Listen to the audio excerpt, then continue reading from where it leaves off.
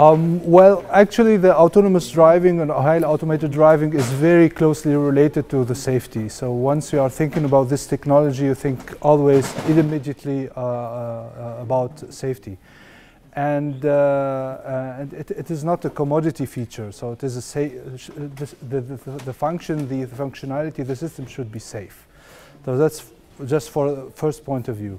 And we think once these technology is mature, that would increase the safety on the safety on the roads.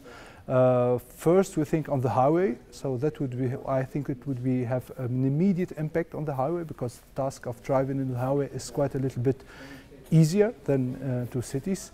And we hope that once the technology would increase in its maturity, that this would be also the case in an urban area and even in rural area.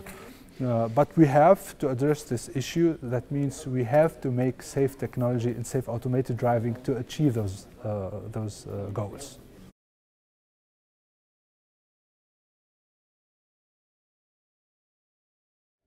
So this is actually also a major target or a major vision of TÜV Süd, because we are an inspecting and a testing institute, and we are also relating and releasing and approving system to be safe for use for customer, for society. And since an autonomous or automated driving car is quite a little bit complicated, so the procedures to give them type approval or to say, well, it is a safe system, would be kind of a little bit more complicated than we have used to for other more, let me say, more or less simpler system. And we are now working on finding the correct methodologies, the correct techniques to be able to test those vehicles before they hit the road. And let's say we give them the approval to travel on the road. So this is one target, and the second target is to be also how to be able to inspect the functionality of the automated driving through the whole life cycle of a passenger car. And those two major topics we are addressing in TÜV Süd right now.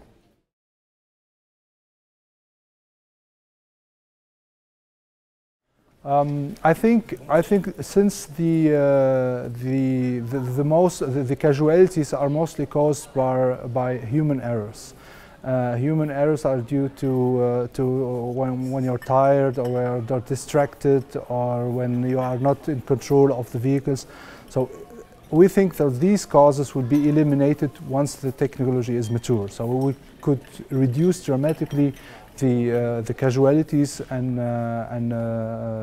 the person damage on the roads. So that would be for sure. But we have, first of all, to be able to say that it's the case. And this is actually what we are working for. So once we have a car that could drive automatically, we could surely approve that it would avoid accidents.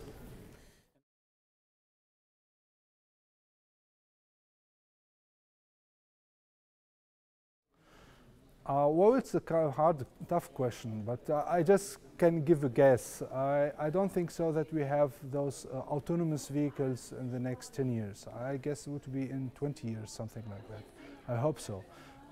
And I hope that there would be no bottlenecks from the regulatory point of view, also from the technological point of view, that will kill this technology, because that is still now a new idea, kind of. We are working on this technology mostly about or it is the last couple of years, and we don't know if there is some aspect that will completely block this technology. But if everything goes in a normal way, I guess 20 years we will need at least to have fully autonomous vehicle driving safely on public roads.